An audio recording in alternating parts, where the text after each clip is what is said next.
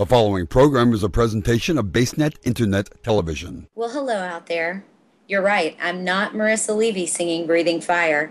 I am the host, co-host of the Crashing Glass podcast, Holly Hurley, and I just want to give you a message about BaseNetTV.com that carries this and other amazing content. Do you know if you go to BaseNetTV.com right now and donate, 20% of what you give will go towards actually curing cancer?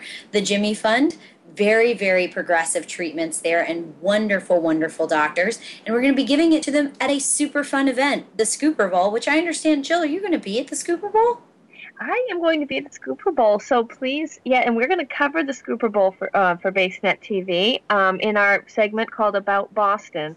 So when you do go to the website, BaseNetTV.com, please consider giving even $1, $5, whatever, to keep our programming so that we can bring you the podcast, the Crashing Glass, the As We See It, and also for our video things we have, which is About Boston, After Dark, and many more. And we're going to do the Jimmy Fund Scooper Bowl in June. We'll be bringing that to you, as well as we just did another About Boston segment at Sky Zone Sports, which is a indoor trampoline park, which is crazy fun. So that's all I have for you.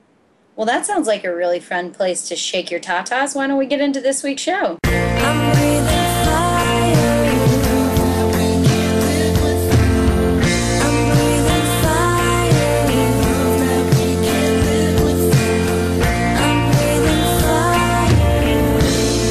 Welcome to this week's Crashing Glass podcast. I'm your co-host Holly Hurley here with Jill Henley, and this week we're talking about chicks with tatas. And joining us is radiologist who specializes in breast cancer, Miss Kristen Kokonas. Hello, doctor. Hi, Holly. So, Kristen, obviously this is an issue that women especially care a lot about. Men, I understand, are diagnosed too. What are some of the statistics on that? Well, statistics for women is that 1 in 8 women, 12% basically, at some point during her life will develop an invasive breast cancer.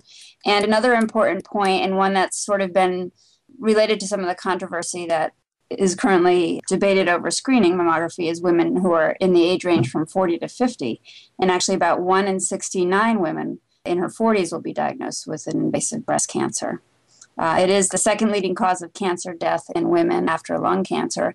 I don't have statistics on male breast cancer, but it is certainly very important. I see men every week in my practice who have lumps. Most of them aren't cancer, but it's male breast cancer actually is diagnosed usually at a later stage than female breast cancer because men just aren't thinking about it and tend to delay coming in and getting evaluated. So it is important. I don't have the exact statistics with me, though. Okay. Nice. And tell us a little bit. You mentioned your practice. Tell us a little bit about your practice, where you're located, where you work, that sort of stuff. So I work in central Pennsylvania. I mostly am in a town called Danville, Pennsylvania, at Geisinger Medical Center. We have a number of other facilities that I will sometimes cover as well.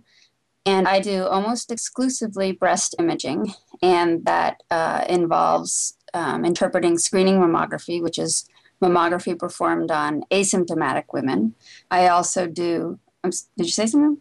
No, I think I just wanted to make sure that was clear. So screening mammography means kind of your annual or your, like a healthy checkup or a mammogram for a healthy woman.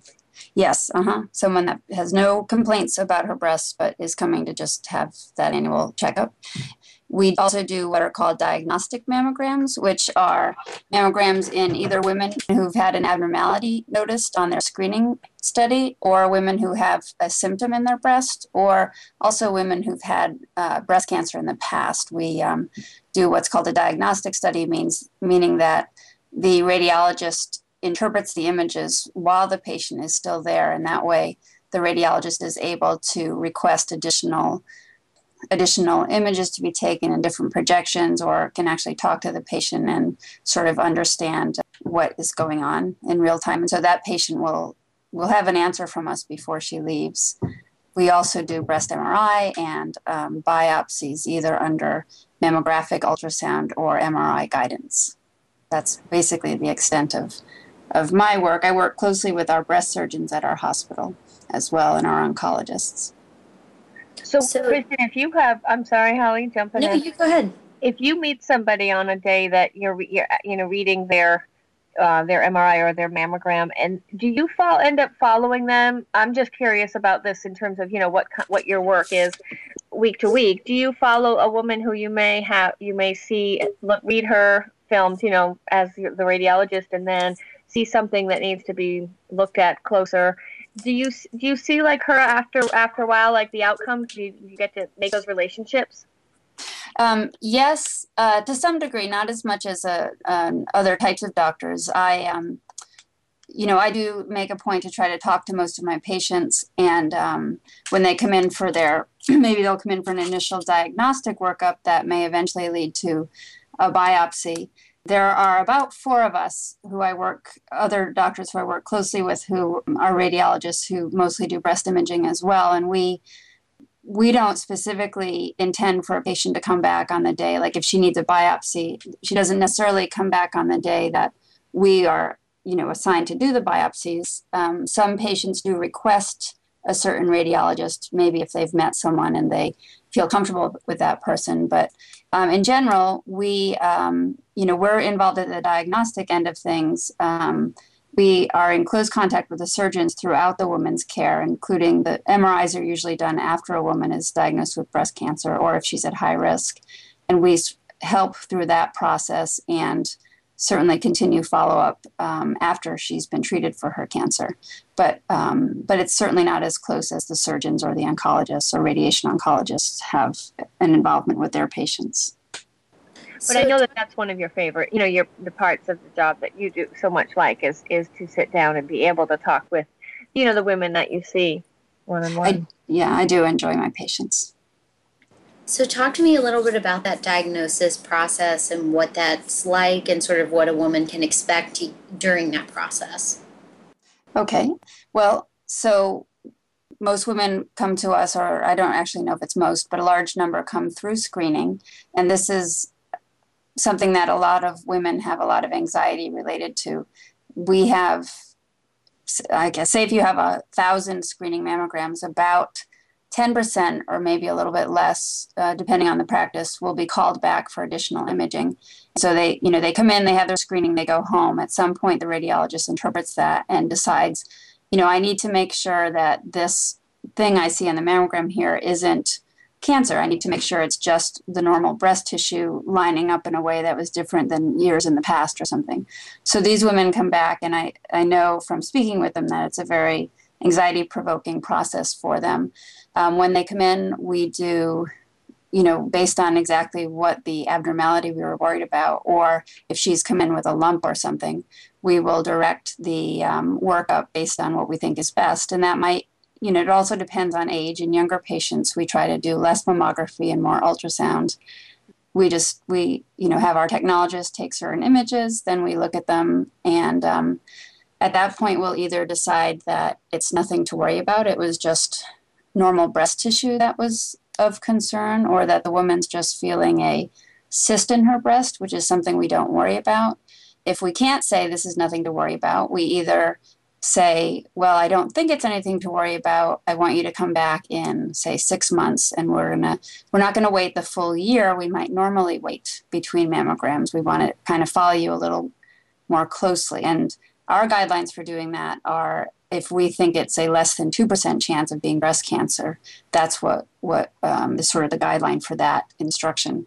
And then some we say, we think you need a biopsy, and we will arrange that based on whichever of our imaging modalities, ultrasound, mammogram, or MRI is best for that particular abnormality. And sometimes we can't find anything, but we're still worried based on how, like if a woman comes in with a lump, and I do always feel it myself, if I can't find anything on my mammogram or ultrasound, sometimes I refer to breast surgery so that they can do a formal clinical evaluation of the breast, more formal than what I do when I have the patient with me. And sometimes a surgeon will decide to do a surgical biopsy, and that some cancers can be felt but not seen with our imaging. So that's an important part as well. Wow. Yeah, I guess so. So now you said you're a radiologist, an MD that in practice in Central PA who specializes in breast imaging. So when you say breast imaging, and talking about either mammograms or ultrasound, I think the average woman like myself jumps to thinking, well, breast cancer. She is dealing with mostly with cancer as the disease. But I assume that there's other diseases, other diagnoses that come out. Is that true that you deal with? Oh, absolutely. For the most part, we're trying to exclude breast cancer in many of these diagnoses, but there are other diagnoses that sort of have a well-defined pattern of management that, we will direct the patient to once we've identified it. Things like, a breast cyst, we don't worry about. If it's causing symptoms to a patient, we can aspirate that. There are certain things like fibroadenomas, which are benign growths in the breast that can be surgically excised if they developed, continue to increase in size or are worrisome to the patient. There are a number of things that aren't cancer but are associated with cancer, and we will, direct a patient toward a surgical, those tend to be surgically removed just to make sure there's not some cancer hiding around it somewhere. Lots of different things. Breast cancer, excluding breast cancer, is really the biggest part of our job, but there are other aspects as well. Okay, thank you. So, Kristen, obviously, women are always asking the question, is there anything I can do to prevent this? What's within my control? Are there lifetime choices that I'm making or lifestyle choices that I could change? And I really want everyone to hear your answer on this. Okay. Well, so make it a good one. Yeah, no I wish that the answer was that there's more that there's a lot a woman can do to reduce her risk of breast cancer. There are certain things a woman can do, but in general, that risk is still going to be significant. Actually, 75% of women who develop breast cancer don't have any identifiable risk factors. So even if you do everything perfectly, you give the perfect diet, the perfect weight, all of that, there's still a very good chance that you could develop breast cancer, even with no family history or anything. Some of the things that are maybe the easiest for a woman to control are, one is alcohol intake. Alcohol intake is clearly associated with breast cancer. Even a very small amount of alcohol, 1 drink a day, increases risk a little bit. 2 to 5 drinks per day actually increases risk 1.5 times for breast cancer. Wow. Yeah. Being overweight is an increased risk. That's kind of a complex relationship wherein if you are someone who's gained weight as an adult, it's a bigger risk than someone who's sort of been heavy all her life, perhaps.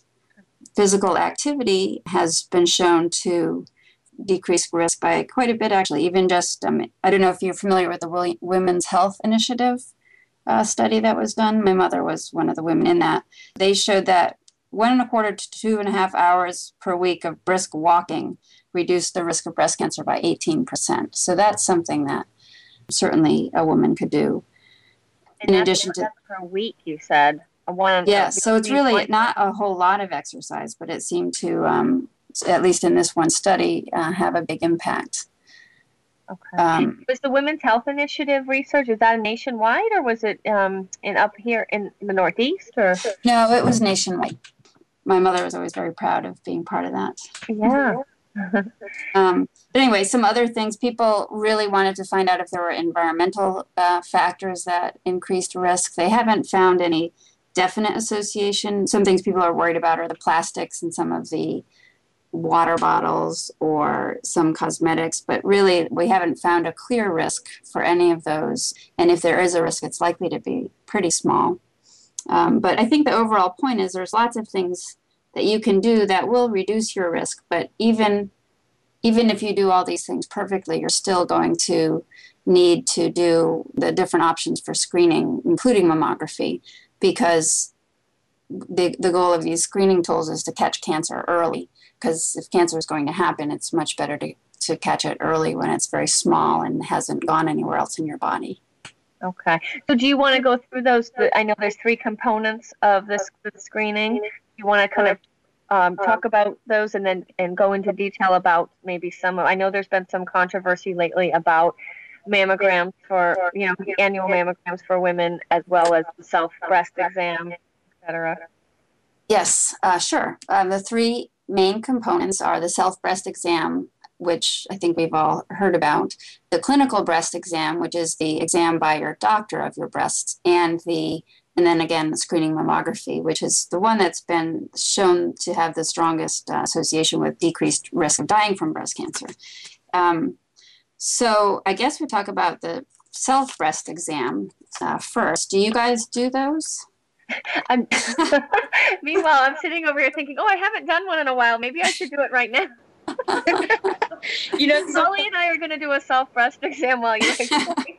During this episode. It's so funny, Kristen, because just in anticipation of knowing that you were coming on today, I totally set a gynecologist appointment for earlier this week. And he was also saying, like, I told him I just don't know how to do it. I never know if I'm doing it right. And he gave me one of those shower cards, and he's like, do your breast exam. Why were you not doing your breast exam? Yeah. Well, what I think part of it, and I'll talk about, what the recommendations are, but even for myself, and I have to admit, I'm very far from, I don't do a monthly breast exam. I'll say that straight out. It's because it's, in some ways, it feels so formal and like you have to do it perfect. And I think that in some way may dissuade women from actually doing it. They have to take off all your clothes from your waist up and lay down in your bed. And I just think that really, you just need to be aware of your breast, and that's what's coming out from the studies that have been done. So let me tell you, for breast self-exam right now, the American Cancer Society wants women to know about the benefits and the limitations of breast self-exam, but they're not recommending that it be taught to everyone. The U.S. Preventative Services Task Force, which is another big group that looks at the literature and the actual evidence that exists for doing different things, they actually advise against teaching women to do the self-breast exam. And that's sort of a big deal to say that. Their recommendations are coming out of some big studies that were done in China and Russia that compared women who were methodically taught to do breast exam with women who were randomly selected and not taught to do it. And what they found is that there was the same death rate from cancer in the 2 groups, and the women who did the breast exams or were taught to do the breast exams actually had double the biopsy rates with negative findings, so a benign biopsy. Something was found on these self-breast exams. She ended up undergoing additional invasive procedures, and yet in the end, the rate of death from breast cancer wasn't reduced. So that's kind of what a lot of this is based on. That's a shocker. It really is. I think, I don't know exactly what goes into it, but I think part of it is that when you find a lump by your own exam or a doctor finds a lump, it does tend to be bigger than a lump or a cancer that we would find on mammography. We can find cancers.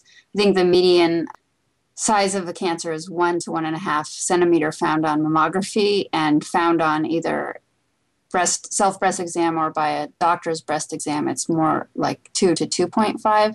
So I think the point is that the improvement in survival comes from finding cancer early. Finding cancer at a later stage isn't always as helpful. Kristen, I was just wondering, as we talk about the controversy with doing your own self-exam, is it because there's maybe a false confidence that women get if they are performing an exam, so they're a self-exam, so maybe they're not, going in and maybe getting their clinical exam regularly? I don't think that's it. I don't think that you're saying that a woman who does it every month feels, I'm so certain about my breasts being, not having cancer in them that I'm going to forego the other options available to me. Is that what you're asking? I guess so. I was just curious about the statistics that you were mentioning about the self-exam and that it doesn't, that you had just kind of mentioned previously, that and that the controversy is that it's not right. It's whether it's even helpful. I just find that really, as Holly said, it's kind of shocking. It definitely is, because it only makes sense that a woman should know her own body and her own breasts as well. I haven't actually read those studies myself. I've just read about them, but there's a lot of question about how applicable they are to our country, which is certainly different than parts of China and parts of Russia, in that we may, I can't say this with certainty, but I imagine that our breast cancer care is pretty advanced compared to certain parts of those countries.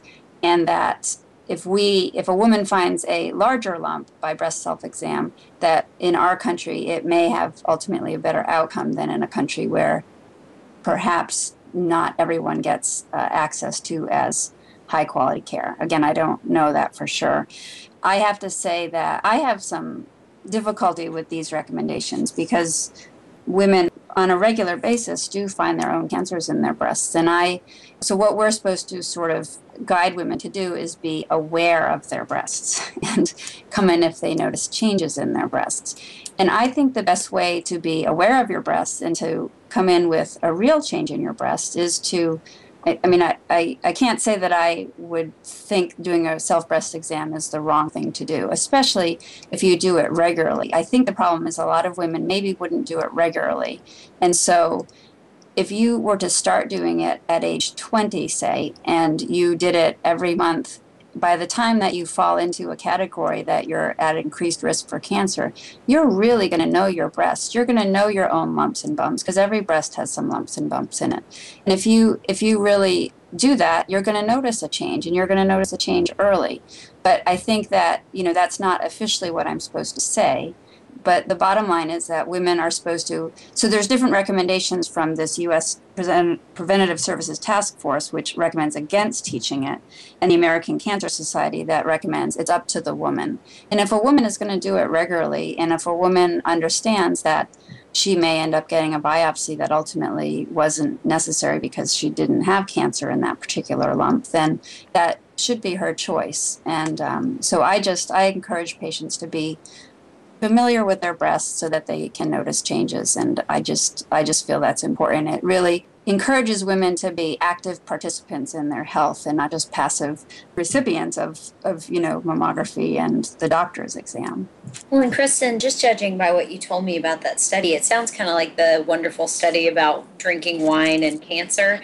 It sounds like there may need to be a couple of other regressions done on this, maybe net out a few other factors, because this could be correlated based on other factors, like you said, actually finding it earlier, because when your mammographer finds that they find it earlier, whereas when you find it when it's big enough to touch, but God forbid you weren't doing the breast exam and it was allowed to get even bigger.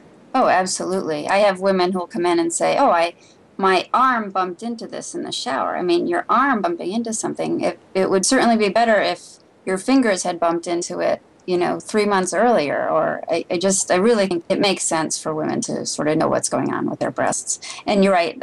Like I said, I'm not real familiar with the studies, but I also am not sure this basically said that these women were taught breast self-exam. I don't know to the degree to which they followed those recommendations and how closely they actually did the breast exams was reflected in these numbers. I don't know that. Okay. And then you, Jill, what were you? There were a couple other recommendations, right? We were going through three components of breast cancer screening. So the self-exam, and then the clinical exam by your doctor. Yes, which is also controversial, right, Kristen? It is, yes. I'll tell you again. American Cancer Society, their recommendations are starting at age 20 to have a clinical breast exam every 3 years, and that once you're 40 to have one every year. Now, again, the U.S. Preventative Services Task Force actually, and they're the ones that look at the literature that exists and makes recommendations based on the evidence. They say that there's insufficient evidence to make a recommendation either way with the clinical breast exam. I still think it's important. It seems silly for a doctor who's examining you to skip that part of your body, just from a common sense point of view, I wouldn't recommend against it. And again, no one is saying not to do it. It's just that there's not a lot of evidence for it at this point. So then the mammography, that meaning the mammogram, is really it's the proven way to reduce breast cancer mortality, from what you've told us. And so there again, so this is the third component, but there's still controversy in this too. It's a controversy because it's an expensive screening, versus obviously a clinical exam by your doctor, or is a controversy that it's not that people think it's the ultimate way to prevent getting to breast cancer? Well, I think the controversy, no one actually says they think it's too expensive, and I think it's more that I'm not sure. I'm not sure why so many people seem to be against mammography. I'm not sure why that is, because to me, looking at the evidence that's out there, it does certainly make sense. And I can sort of summarize what I know about the evidence out there for that, if you'd like. And also give us a recommendation, if you would, just like you did with the others. Yeah. And then I'd like to just touch on at some point before we're done the cost of mammography as a whole compared to other preventative things we do in our society, like seatbelts. Because if you look at those numbers, it certainly is something that our society should choose to spend money on, because it's about the same as seatbelts per year of life saved. But anyway, so the current recommendations. And I want to say what the American Cancer Society recommendations are. And these are very simple and straightforward. Starting at age 40, you have screening mammography every year for as long as you're in good health. And I'll tell you where that comes from. It comes from a number of, when mammography was first started, and that was in the mid-'80s when screening started to be done sort of on a large scale. The way that this was examined was that certain women, groups of women, were invited to screening, and certain women weren't invited to screening. This is how they sort of did a randomized control trial, and then they could examine the outcomes of the women invited to screening and the women who were not invited to screening. So invited to screening just means, hey, we think you should come every year and get a screening mammogram. We're going to see if that makes a difference compared to these people who don't come every year. Huh. And so when you're invited to screening, that doesn't necessarily mean you're actually going to go and get screening. But even just being invited to screening led to a 15% reduction in breast cancer deaths. And again, that number is probably a better reduction than 15% because, again, not everyone who is invited to go to screening would go. Shows up. What is that? And not everyone shows up. Right, exactly. And so going beyond that, some observational studies have been done since then that show that actually getting an annual screening mammogram results in at least a 30% reduction in breast cancer mortality. So the evidence out there is very strong. What a lot of people get wrapped up about is that we do a lot of biopsies and have women come back for additional pictures that turn out to be nothing. And that's the trade-off. If you choose to have a screening mammogram, you might be called back for us to look at something more closely. And, I tend to be careful. I tend to have people come back if I'm worried at all and just make sure everything's okay. Most every patient I talk to thanks me for being careful. They certainly seem to be accepting of the extra time that's required that, maybe isn't ultimately necessary because they didn't have breast cancer, but they're happy to have someone being careful about that. So that's, I guess, one of the main trade-offs is the expense and the time and the anxiety that women have related to going through this process. But I think most of them would choose it. And even when it comes to a biopsy, we recommend a biopsy, but the woman is the one who's in charge of her body. And if she doesn't want the biopsy, if she'd rather just, say, can I come back in 6 months and we'll just see if it's getting any bigger, then that's fine. And I think if you remember that, women have control of their degree of involvement in this process all the way along, I think most women would choose this. But I think a lot of women get confused by the different recommendations. And so I told you the American Cancer Society recommendations, which again are very simple, starting at age 40 every year as long as you're in good health. The U.S. Preventative Services Task Force in 2009 came out with new recommendations, and they recommended against routine screening mammography for women less than age 50. And so this has caused actually a great deal of change in mammography, in what we do. Many women confused by that suggestion don't come in, even though there is definitely this reduction in breast cancer mortality from coming in to get your screening mammogram. That was the uproar that basically hit the public mainstream, right? That we heard about, that there's this big, change. Yeah, right? it was a while ago, but it had a tremendous effect. Even some states, through the state-sponsored care that's available, stopped providing mammograms for women in this age group. It was a big. What's that? That's terrible. It is, yes. The Health and Human Services Secretary came out shortly after these recommendations to request that she came out on the side of continuing to screen women who were as young as 40, who are of average risk. Of course, if you have high risk, you may be screened earlier than that. But still, even though she came out sort of in some ways not supporting these recommendations, these changes have occurred, and I think a lot of women continue to be confused about it. And I've read a lot about why this recommendation was made in 2009, and it seems that it was based on a single new study that this group had, that they didn't have in their prior recommendations, which were made in 2002. And this one study was based on mammography that was not the type of mammography we do here in the United States. We do a 2-view mammogram as a screening. This was based on a single-view mammogram, an initial 2-view, and then every year after that, a single view, which is obviously going to be a less thorough evaluation of the breast. And there were other sort of problems with this one particular study. And even despite those things that maybe were issues in this study, it still did show a breast cancer reduction of 15%, mortality reduction of 15%. So it's a little bit, these were very controversial recommendations that came out. I personally feel very strongly that mammography does save women's lives, and I think that they were a little bit misdirected in these recommendations. Okay, and you know this better than most anyone else out there.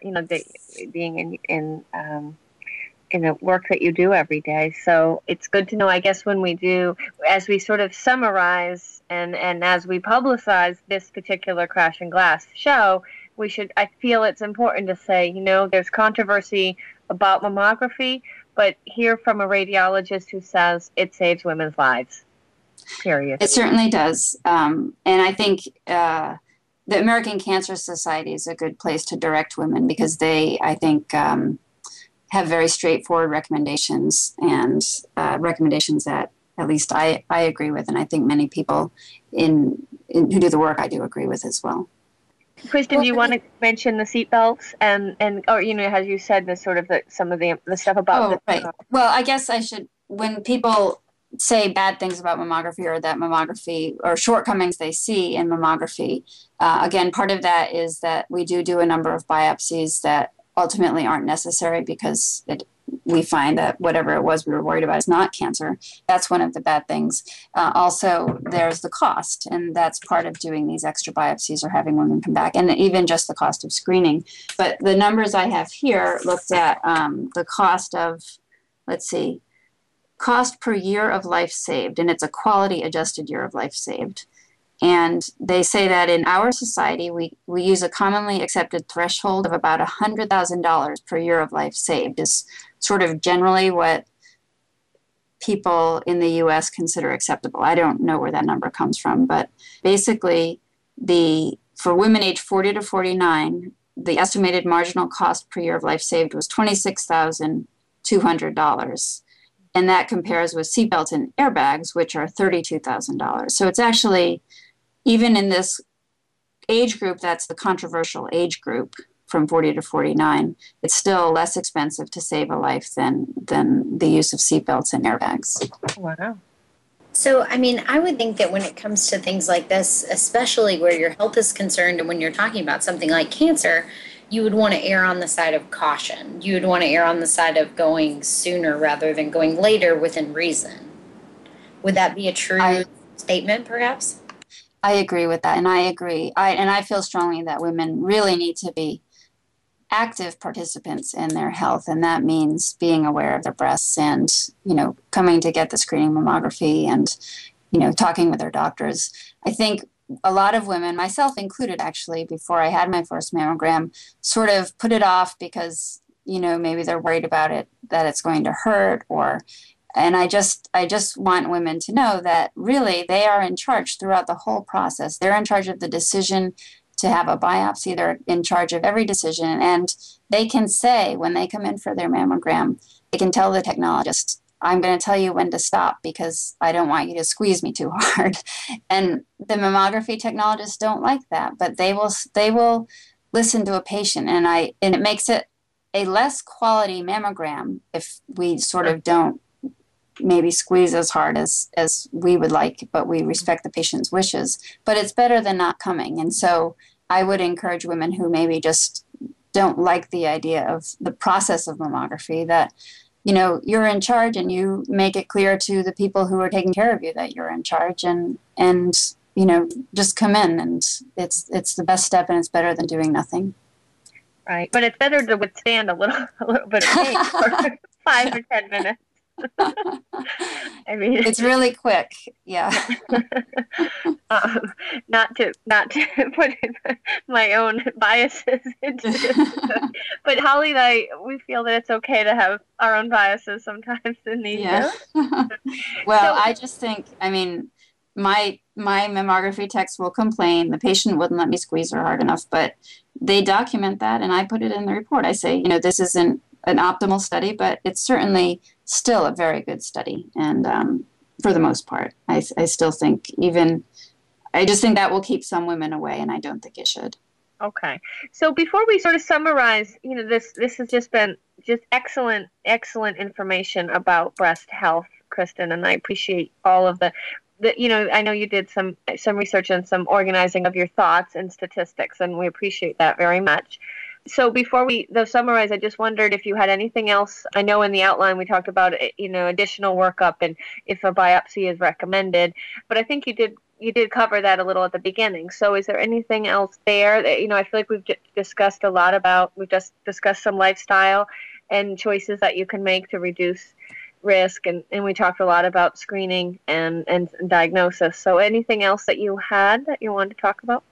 Yeah, I guess I didn't talk that much about biopsy. What I would want to say about that is I think it sounds scary to have someone put a needle into your breast, and it is scary. I wouldn't like that. But again, the woman is in charge the whole time, and I find that most women are very comfortable during a biopsy. They are surprised at it being as easy as it is. I can't say that's the case for everyone, but it sounds scary, but it's really maybe not as bad as it sounds. And I've even had a woman fall asleep when she was getting a biopsy and start snoring. So then you're doing your anesthesia very well if that happens. So I guess I'm glad you brought that up, because I think that's another thing that really worries women. And as long as you have a radiologist who is understanding and caring, I tell my patients, I'm going to stop. If you tell me to stop, I'm going to absolutely stop what I'm doing. You're in charge of your body, and I'm not going to do anything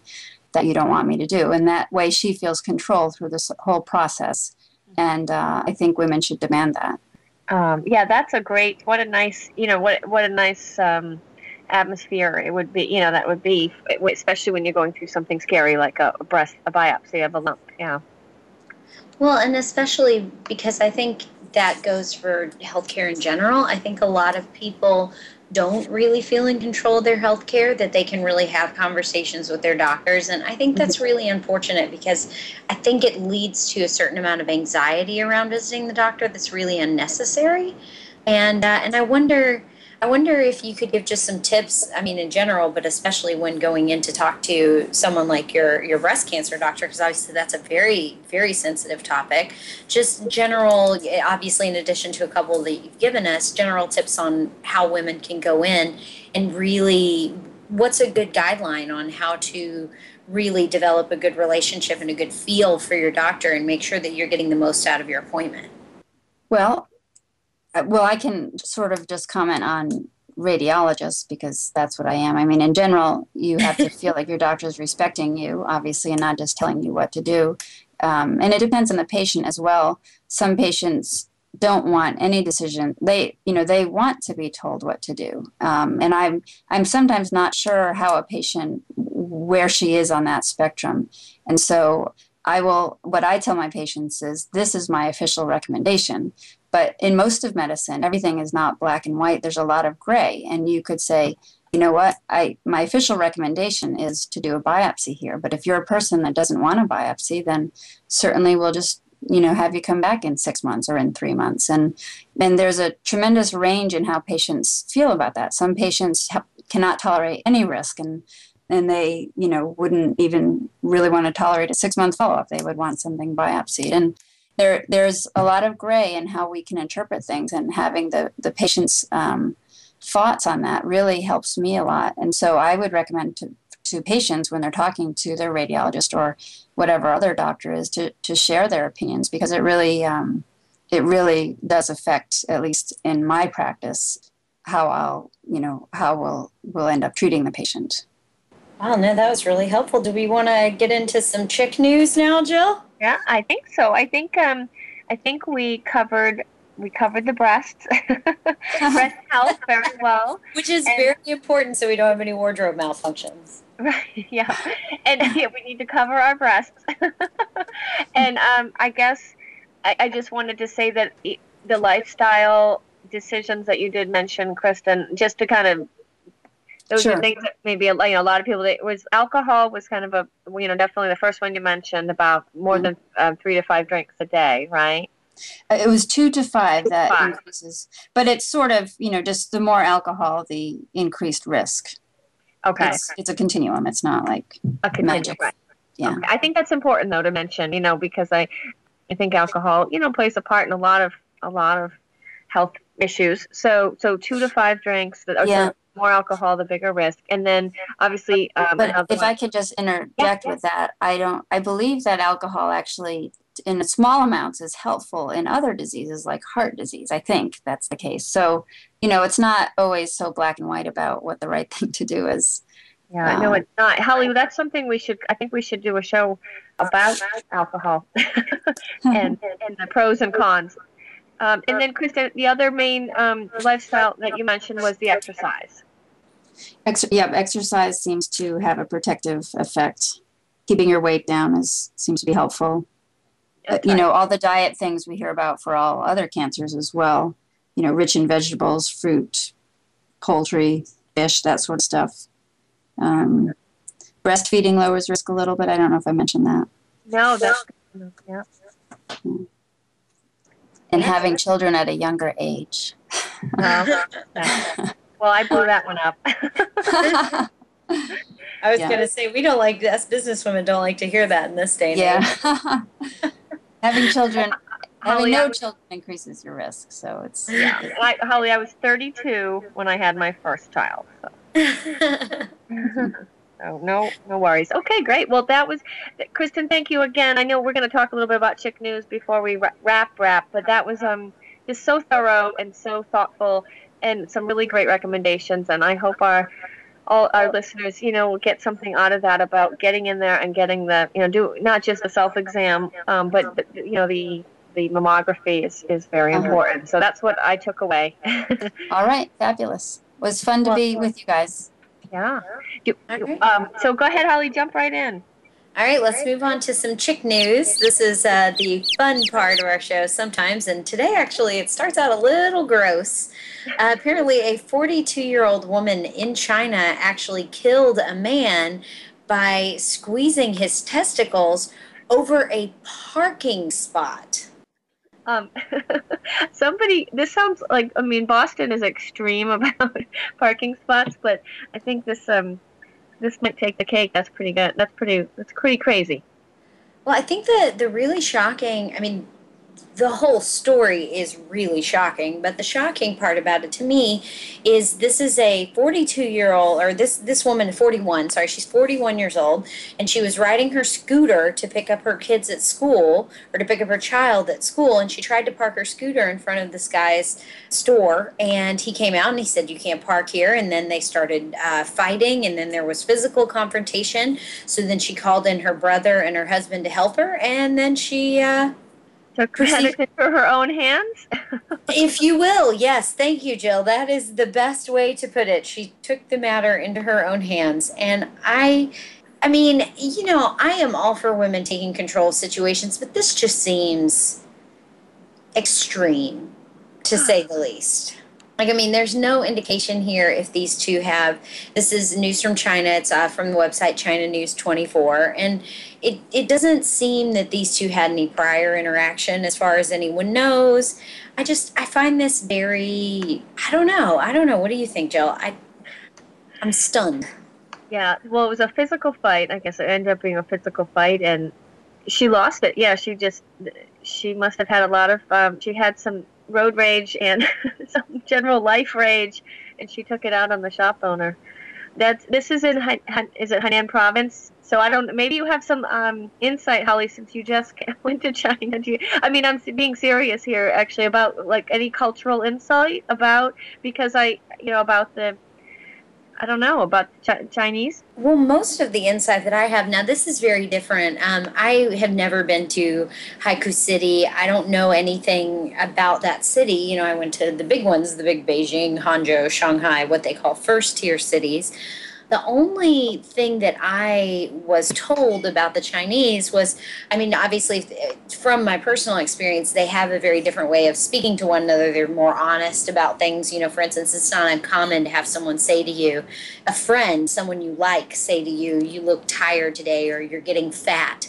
Maybe you need to take better care of yourself," you know, as we talked about on the other podcast. But in general, with strangers, we were told that a Chinese person would never talk to us without some sort of malintention, that it is cultural for them to actually be very deferent and very much avoiding of confrontation. So that's more the social norm there. And so I find this very just sort of mind-boggling. You know, it sort of seems like there's got to be something else going on here. Perhaps this woman's not particularly mentally stable. I'm not really sure. Yeah, wow. All right, well, moving on. I know another little bit. This reminds me of one last question that I forgot to ask our doctor. So the segue is that it's about Kim Kardashian, and I guess she is toying with running for mayor in Glendale, California. But speaking of Hollywood and some of the Hollywood trends, Kristen, I forgot to ask you about implants, and because it's sort of I think that's a pertinent question when it comes to breast health. So I guess I'm segueing with Kim Kardashian, even though she doesn't have implants, but that general sort of the general Hollywood attitude. Are implants at all a risk, with breast cancer? Is there any correlation there? I have no idea. We obviously, it would be a good question to ask when maybe if Kristen comes on again sometime. Okay. It'd be kind of exciting. Yes. Okay, good. All right. So what do you know about this? Anything else, this Kardashian news?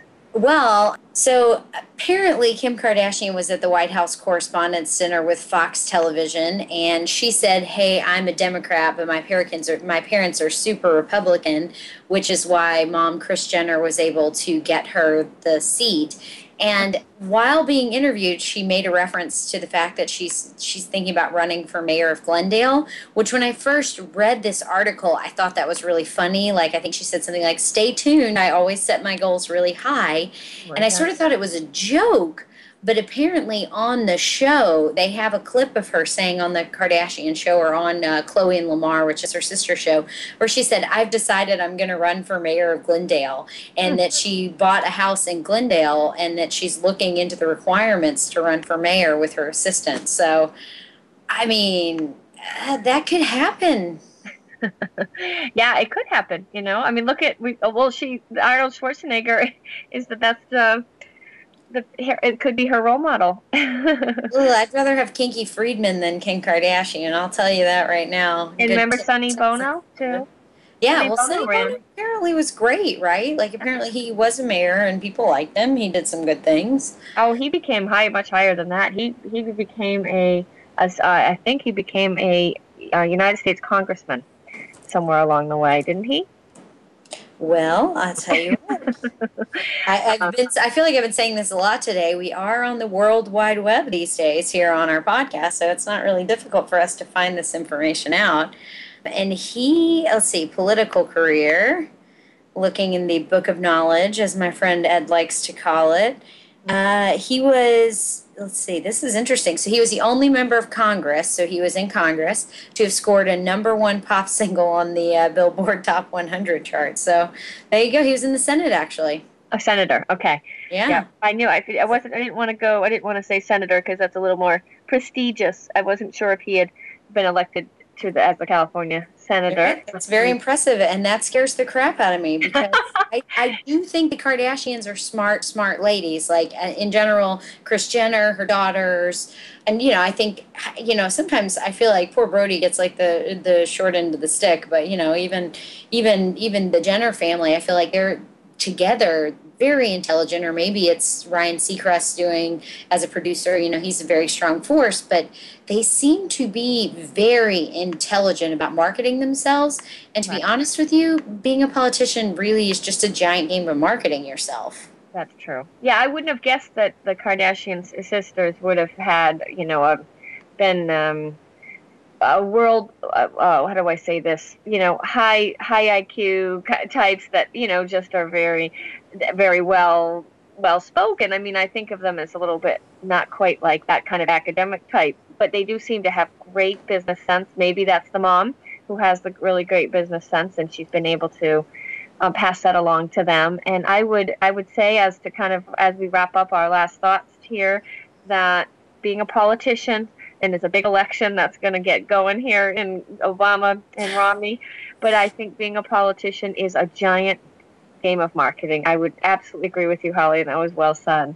Well, Jill, it's been great hanging with you and learning all about chicks with tatas this week. Yes, that was a great show, and it's nice to make, to have it. It was a very heavy topic, but we'll have a light. The name of the show will be Light.